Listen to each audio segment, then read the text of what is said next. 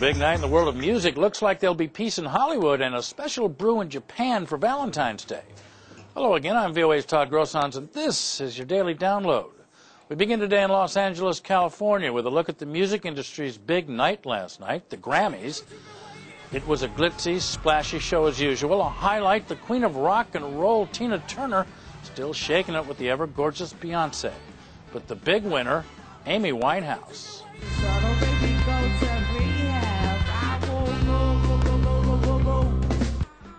Actually, she just got out of rehab days ago, just in time to win 5 awards, including Song and Record of the Year, here via satellite from London.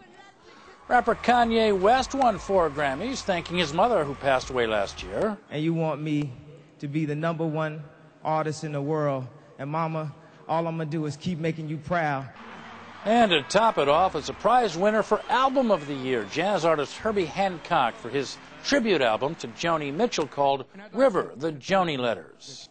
This is the first time in 43 years a jazz album made Album of the Year. Herbie Hancock, who's never been to rehab. No. The 3-month writer's strike in Hollywood looks like it's over. We showed that the union is strong, and I think next time they'll think twice before trying to roll back on what we've already accomplished. The deal should be final Tuesday. Writers will get paid when their stuff plays on the internet. That was a big issue, but producers get up to 24 hours of free play for promotional purposes.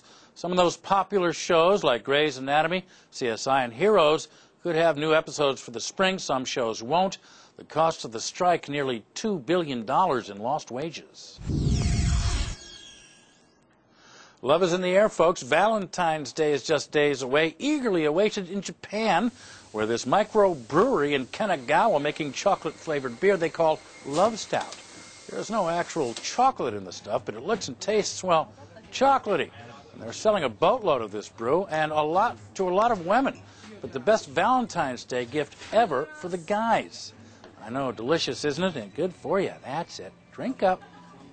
That's your daily download fix for today. And don't forget to check out all the good stuff on our website. The latest news 24/7, www.voanews.com. Thanks for clicking on.